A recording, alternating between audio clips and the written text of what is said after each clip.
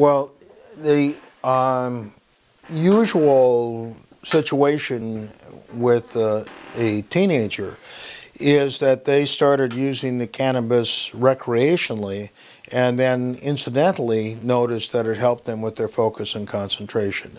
Now, I want to make one thing clear, that if a teenager is using cannabis excessively, it may interfere with their education. It's not always something that is helpful.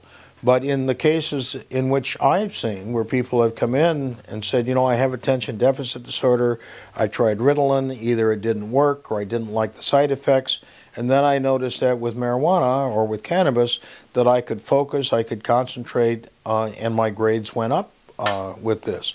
So for most people, certainly with people with attention deficit disorder, for most of them, cannabis has been helpful.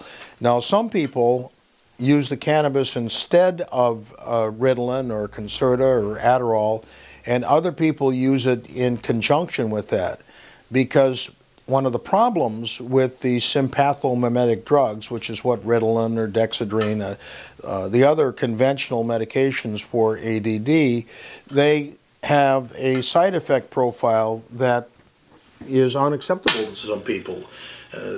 As a stimulant, it interferes with your appetite, it can interfere with sleep, it can cause jitteriness, and cannabis has the opposite effect.